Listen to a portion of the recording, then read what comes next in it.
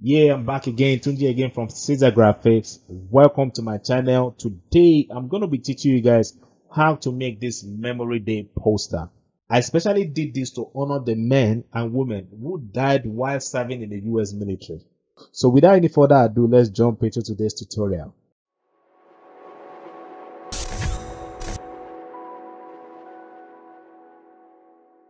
So let's create a new document. So I'm going to click on File. I'll select New.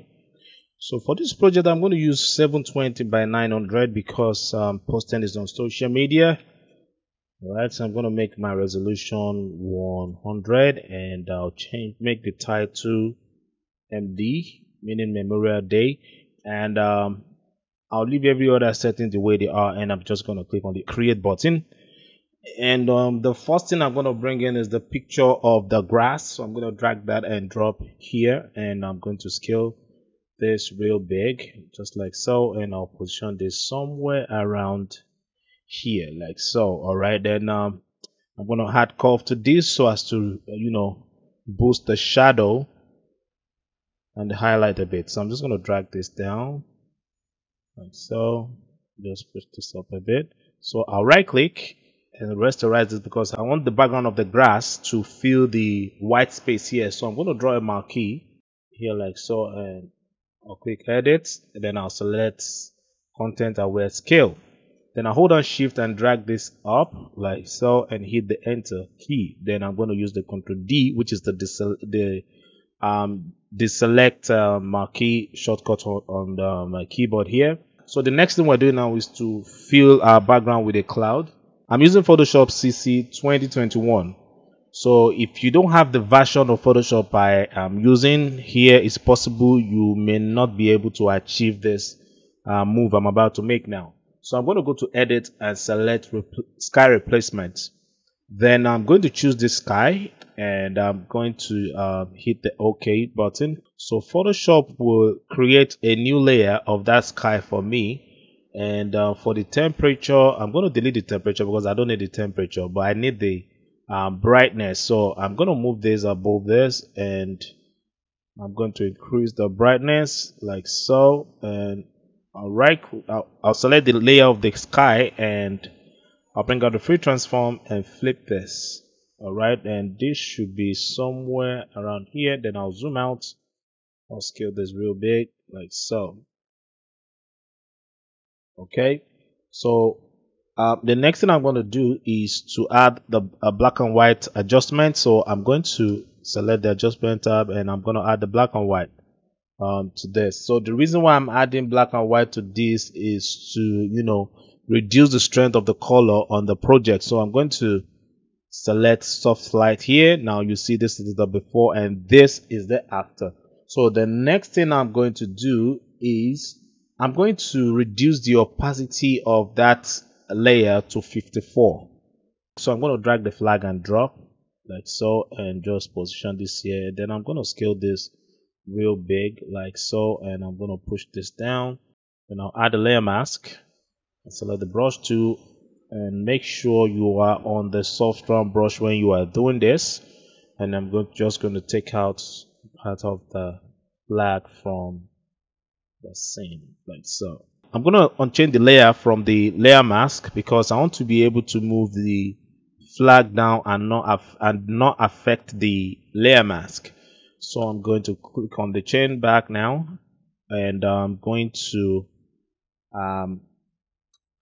bring in the graveyard. So I'm just going to drag that and drop here and scale this down and move this somewhere around here. Okay, then I'm going to position this behind this, move this down. I'm just going to push this go down a bit and push it up a bit like so, and I'll make a copy of this.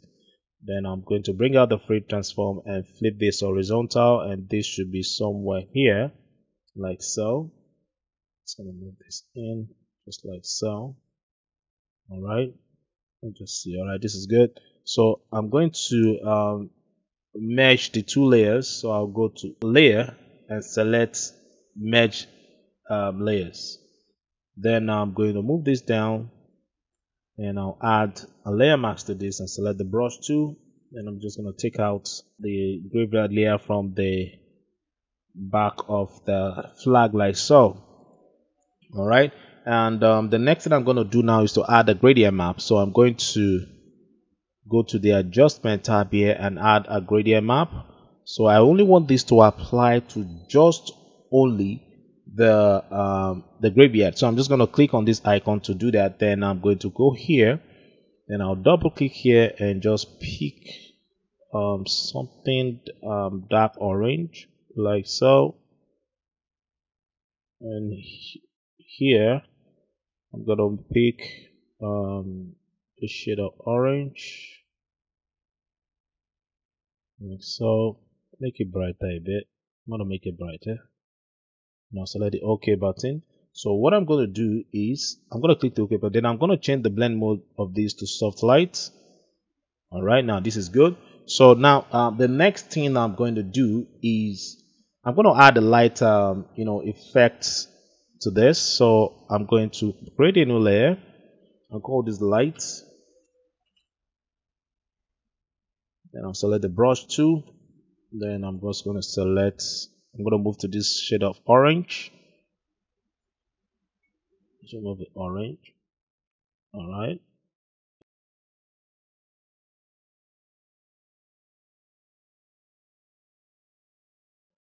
I'm going to change my blend mode to screen. All right. All right. Then the next thing I'm going to do, you know what? Let's just add that light effect to this side and just reduce the opacity a bit. Okay. So the next thing I'm going to do is to add my sun effect. Okay. So because of time, I'm not going to be teaching you guys how to achieve the sun effect in this tutorial, but if you want to learn how to create sun effect with Photoshop, I have a link up here that you can make use of that will take you to the tutorial where I explain how to achieve sun effect with Photoshop. So I already created an action of the sun effect, so I'm just going to click to add the action like so, and I'm going to click on continue.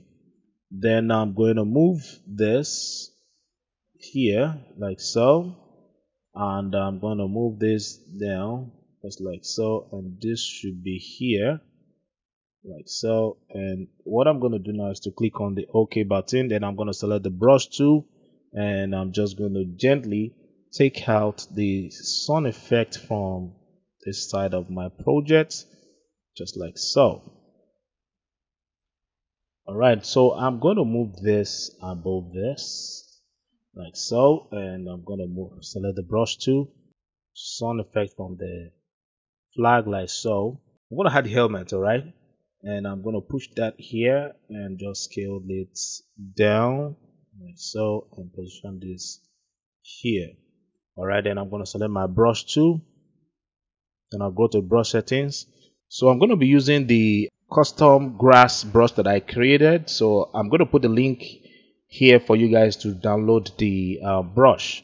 So I'm going to add a layer mask to this, and I'll zoom in and select the brush, the grass brush. Then I'm going to turn off transfer, and I'll go to my brush tip, and I'll make sure that my angle is set to 8. So I decided to use 8 so as to have different angle of the brush. So now I'm just going to reduce the size of the brush and just start applying the brush to the project like so.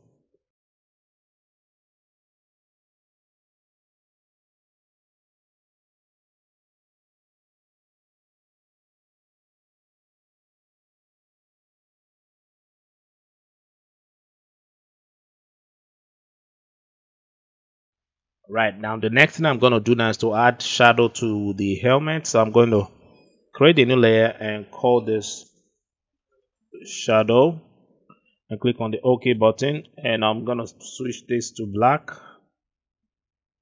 All right, you know what, let's just use dark brown. Excuse me. So I'm going to use dark brown and select the OK button. Now this time I'm going to change my blend mode to multiply. You know what, I think I still need to just make it more darker, and I'm going to click on the OK button. Now I'll go to the brush settings, and I'll go to the brush tip and use the soft round brush. This time I'm going to turn on my transfer option, and I'm going to turn off shape dynamic. So for those of you that don't have a Graphix tablet, remember to switch your flow to 15, all right, and you are going to achieve the same effect. So I'm just going to apply the shadow like so. I'm going to push this out. Let's add the shadow like so. So the next thing I'm going to do is to add a color lookup. So I'll go to the adjustment tab, and I'll go to the color lookup option here, and I'll change my blend mode to edgy amber, and I'll change my opacity to 38. I'm going to make a copy of this gradient and just move this above all the layers like so. All right, then I'm going to change the opacity to let's say 68. I don't want it to touch the grass. So what I'm going to do, I'm going to select the brush tool and go to the brush settings and choose the soft round brush. Increase the size of the brush. Make sure that you still have your flow to be 15, but if you have a Graphix tablet, just leave your transfer option checked. So I'm just going to take this out from here like so, and gently take it out from the helmet. Now the reason why we have the transfer option check is because we want to be able to control the strength of our brush. So if you don't have it checked, you may not be able to control the strength of your brush. All right, so I'm just going to take it out from here like so. And so for the flag, I'm going to take it out from the flag because I'm losing the blue color of the American flag. So I'm just going to gently take it out from here. I still need to move this cloud a little bit more to this side, so I'm going to move this here. So then I'm going to stamp visible of all the layers. So I'm going to hold Ctrl Shift Alt and E to do that, and I'll go to filter and I'll select camera raw filter here. I'm going to start with the basics, and I'm going to make my temperature 1. And so for exposure, I don't want too much exposure, so I'm going to make this 0.25. all right, then my contrast is going to be 24. Yeah, then highlights, all right, I want the side to be more brighter, so I'm going to make that let's say 9. And for my shadow, I'm gonna make that 16. All right, yeah, so I decided to brighten the shadow a little bit more so as to make the project more brighter. And so for my for the white, all right, so for the white I'm going to make that 24. all right, so for the texture I'm going to make that 8 because I want to add I want to add more contrast to the pixels. All right, so for the curve I'm going to do the S curve here, but I'm going to do it gently. Okay, so this should be like so, and I'm going to close this. Then for the detail, I'm going to increase the sharpen, all right, and I'm going to close that. Then for the color mixer, on the hue or the red, that's on the hue tab, I'm going to make that -7, right? I want to reduce the strength of the red. And for the orange, I'm going to make that 10. Then I'm going to leave yellow, and I'll make the green 100 because I want to be able to have, I want to be able to boost the color of my grass. All right.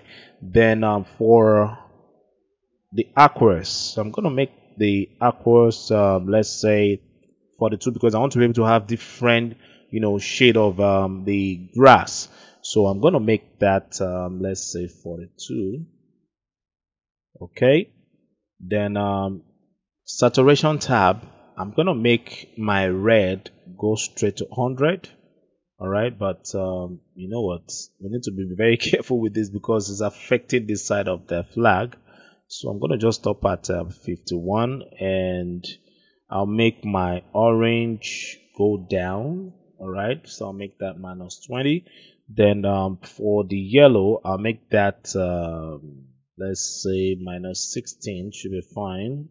All right, then for my green, all right, I'm gonna make that minus 85. Yeah, I want to make that 85. Now you see we're beginning to see this this wall look this vintage look green here. So I'm gonna make that minus 85. All right, let's just move it up a bit. All right, this is good. And so for the blue, all right, I'm gonna go touch the aqua, so I'm gonna go straight to the blue, and I'm gonna make the blue 60 because of the color of the flag here. So I'm gonna make it 60.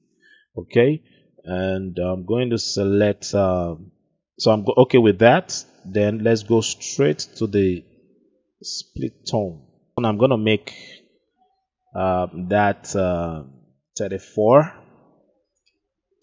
All right, because I want to be able to boost the yellow on the project a bit, so I'm gonna just make the saturation 20. Then I'm gonna make the, you know what, let's just make it 16 or 14 is fine. I'm gonna close this. Then I am gonna go straight to the effect tab here, and I'm gonna add noise to the project like so, and I'm gonna add a vignette like so. All right, I'm gonna add a vignette like so. Okay, then the last part is the calibration. So I'm going to make my red hue 4. Then I'll make my saturation 24. All right, then for the green, I'm going to make that 19 because of my grass. All right, then I'm going to make the saturation 16. Okay, and I think everything is fine. I'm going to select the OK button now, and this is the before and this is the after. Now you see we have this huge difference. All right, so now I am going to type the text. All right, and I'm going to be very fast with that. All right, so I have my text now, and so the font that I use here is Helvetica. All right, and so I have everything ready to go. So this is the final project. I hope you enjoyed today's tutorial. If you have not subscribed, remember to hit the subscribe button and remember to ring the bell so you will be notified when I post my tutorials. Kindly share, like, and comment on this tutorial. I'll see you guys again in the next one. Cheers.